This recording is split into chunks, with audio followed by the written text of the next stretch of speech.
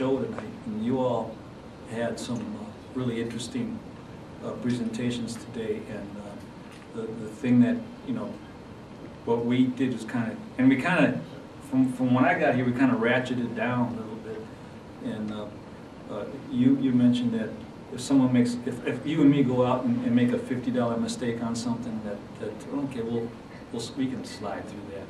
But at the levels that we work with, a $50 mistake is really a big deal. I offer people rent reductions and all kinds of economic benefit if they quit smoking. I got, you know, people get $700 a month, and they're addicted to smoke, and some of them are chain smokers. There's, you know, and a lot of that's clinical. Yeah, so I said, look, go get yourself into a program, buy in, show me the receipts from it, and I'll pay for it. So we're offering that at whatever we can do. But you can imagine what you know. We know what tobacco costs now. What happened in the last couple of years? The price of it went way up. How it throws off their budget. It's bizarre. We had one guy who was a veteran, and actually two of them, two guys that were veterans. They got into a veterans. The VA sponsored a smoking cessation clinic, and if they got through it, they get $200.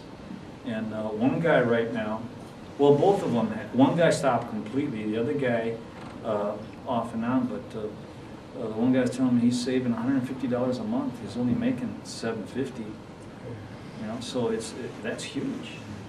So what would you do if all of a sudden on your monthly cash flow you ended up saving 20% of your income? And all of a sudden, well, you know, that's huge.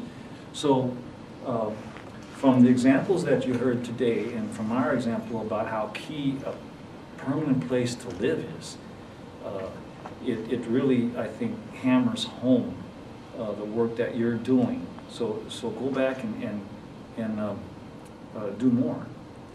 And even though they give you less to do it with, just keep doing more. Hopefully, the political will and consciousness that seems to ebb and flow will come back the other way, where funding will be restored, where tax levels will be much more reasonable, and there'll be job creation where people can get back to work, and that then we can start to dismiss all the outrageous conversations that's going on, and even at the highest levels. The policymakers at the highest levels are clearly, many of them, pandering to a very small group of people that you don't ever want to turn your back on. Let's face it, there's some people in this country that you got to keep your eye on all the damn time, because they'll take whatever you got and if you need help, they'll just kick you aside.